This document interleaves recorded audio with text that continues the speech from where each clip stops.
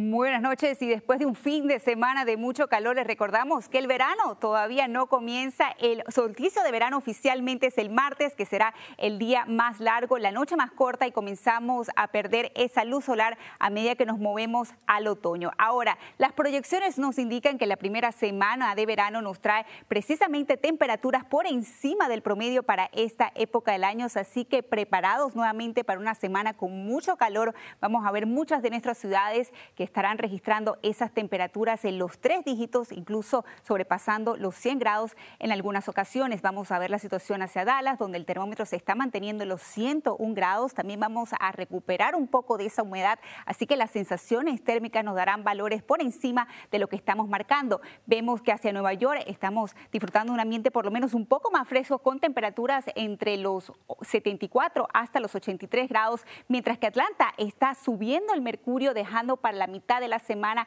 esas temperaturas en los 101 grados. Para Miami estamos observando temperaturas por debajo de los 90 grados, así que un ambiente muy caluroso, amigo, que estará abrazando gran parte de nuestro país.